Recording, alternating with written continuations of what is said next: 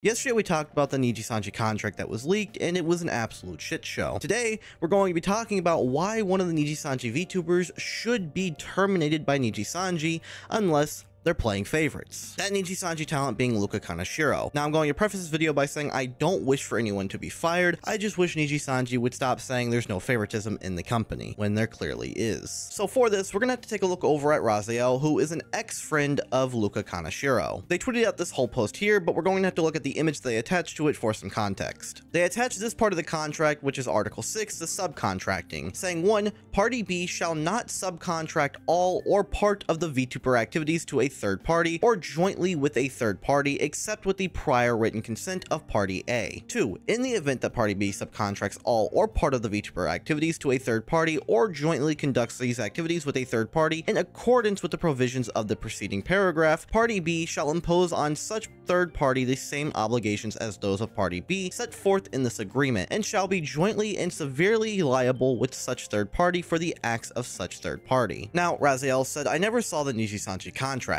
But if this is true, this would make a lot of sense why he was so weirdly secretive about me and I wasn't allowed to speak to others at all, especially when trying to manage his projects outside the Luxian Park. I was given his company email, which he told me he would be graduated if I told anyone I had it, but I needed it to access his Minecraft account. He also started clearing out our Discord messages. Just for reference, I tried multiple times to do this the right way by contacting Anycolor and Luca. I was not hostile, but they both ignored or ghosted me. I was merely trying to sort things out privately, but Luca refuses to acknowledge my existence now outside of taxes, where he still won't even address me by name. But yes, I more or less managed Luca before Nijisanji, and that continued into him being Luca. Not only did I do projects, I often advised on his game choices, made popular game lists for him, and more, tweets, stream ideas, kept him on track for streaming. I literally would wake him up or had to convince him to stream a lot as both Luca and Luca, make rules for his stream, and more. I wasn't just a mod, and Anycolor did not know about my activities, as I did try to reach out to them multiple times to be advised on certain situations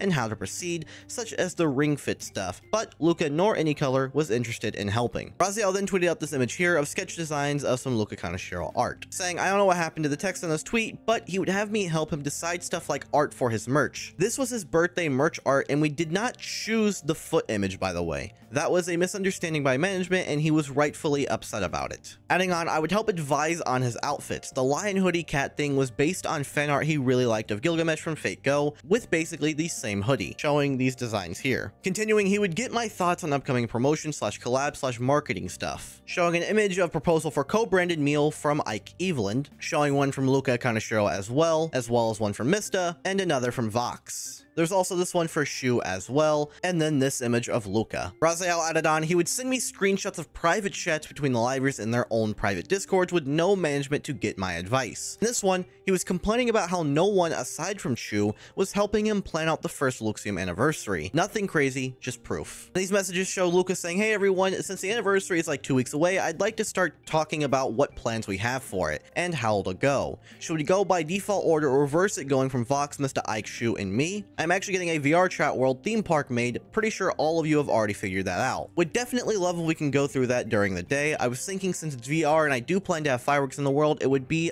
good to end the day with it. And again, I believe most of you will be together IRL, so you might have other plans. Everyone, also on that note, we'll be together in Japan early January, so you guys want to do an off collab stream? Shu's saying, oh yeah, I suggested on the Slack too, but if we can play Nintendo Land, it's a great game on the Wii U, and it's a 5-player game, so it'd be fun. Fox said, I think that'd be great. Honestly, after the anniversary, doing more as a unit would be lovely. I think because a lot of us have been struggling, Luxium hasn't really done much for a while, and it'd be great to feel more like a real unit again. Luca saying, we can set up collabs. Yeah, I was thinking doing a Mario Kart game with all the boys. Since Hugo will graduate next week, we'll honestly have enough room up until Iluna. At the same time, I feel like it may be a bad move. And then Luca asked again, does anyone have plans for the anniversary? With Shu responding, I don't have any plans so far, apart from that Luxium channel 1-year program. I think other groups have done like rewatches of debuts and stuff if y'all want to do that, and Luca saying, yeah, I was thinking that too. Raziel also tweeted out, this is a screenshot from Slack that Luca sent me of a manager admitting they would have been fired without the success of Luxium. And the message says, to be honest, I bet everything on Ian. If Ian had not succeeded, I would have been fired. So I'm extremely grateful for your daily cooperation. Raziel saying, and please know I don't blame this person. I would like to keep my job too and would be grateful to the people who helped me do that. It was a sweet sentiment, but in hindsight,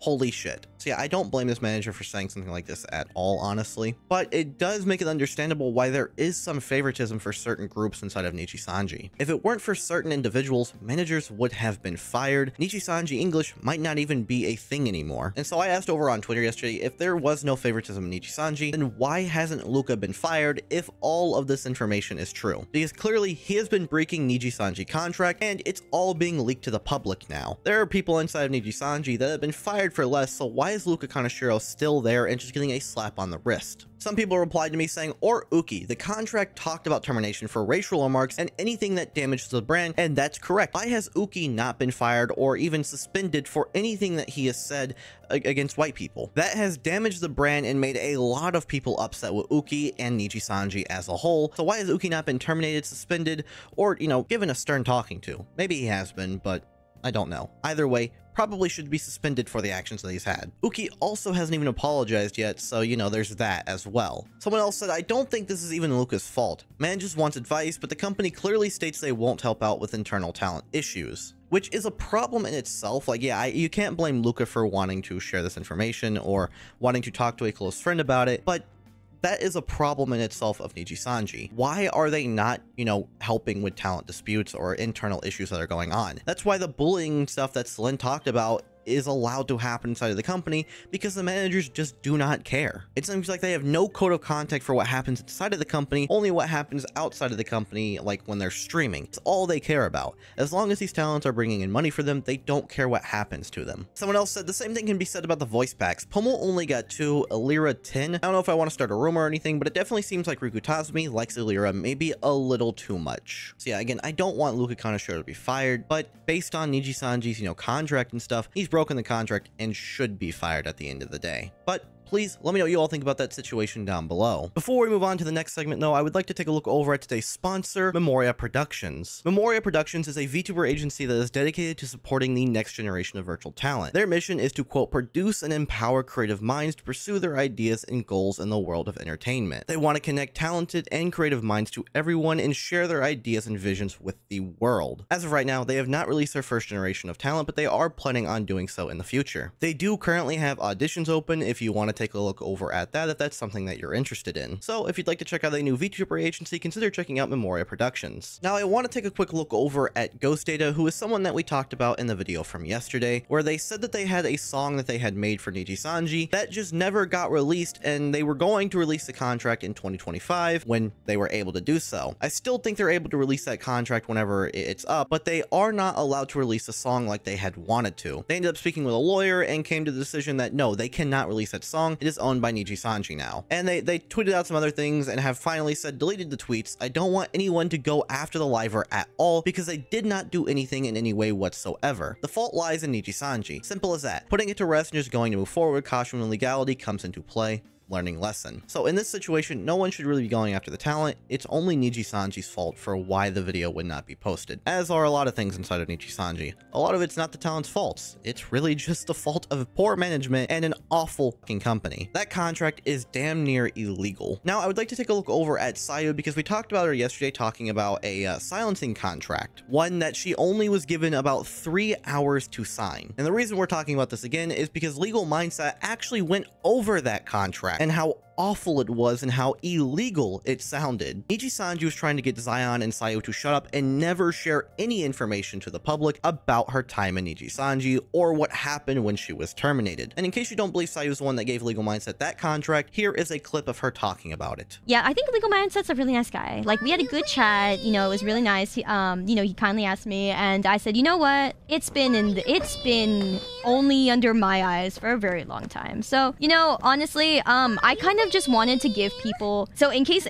people weren't aware, I gave Legal Mindset a lawyer on YouTube. The way the silencing contract. Yeah, Yeah, I gave him my the silencing contract that I was that I had. You know, that someone I knew that was asked to so this sign is it where a long we time need ago. the aloe too. But yeah, so that's what happened. Oh no, what the heck is nitrate? And sand? so I gave it to him with the basis of I'm not interested in any more drama stuff or whatever. I'm not doing it for drama. I'm not doing it yet, for the sake of like trying to put more stuff out there. I am literally doing it because that is the last thing. That is the last thing that my friend saw. But now we can make the and that is the last thing eternal that fireball needs to be part of it. Remember how he got so much amber? So yeah, base Sayu, good on her. She's doing really amazing right now. She is closing in on 100,000 subscribers, so huge congratulations to her on that. Please let me know what you all think about this situation down below, and also the other ones that we talked about in this video, and have yourself a wonderful rest of your day. Bye-bye!